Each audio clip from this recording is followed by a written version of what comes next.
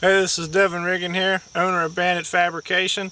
I want to introduce to you today our new round bale hauling gooseneck trailers. So we got a 7-way typical trailer plug that works everything. All your wires are run back through the trailer in conduit so you don't have any hang-ups on anything. And both trailer axles have brakes on them. Up inside of here we have your electric breakaway, your safety chains, everything required by law to be a road legal trailer. And if you want to come on back here, we have the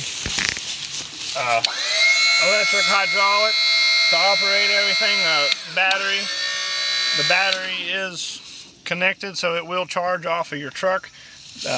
Safety latches here, so when you're going down the road you don't have to worry about the hydraulics leaking off or anything. They'll hold down. 12,000 pound jack right here, drop leg jack. Your cradles here, they're all constructed out of Schedule 40 pipe. And your hinges down here, every hinge has a grease fitting in it, and the gusset is tied down into the frame. Unlike the competitors' trailers, they sit theirs right on the top. And here, we tie ours down into the beam, so whenever this thing's torquing and flexing, you're tied into your beam good, not twisting the top of the I-beam. So we have every bale has its own hinge. Every hinge has its own 3/16 2x5 box tube cross member. And as you can see here, all the hydraulic lines are run down under the I-beam along with the wire conduit down the side, so they're good and out of the way.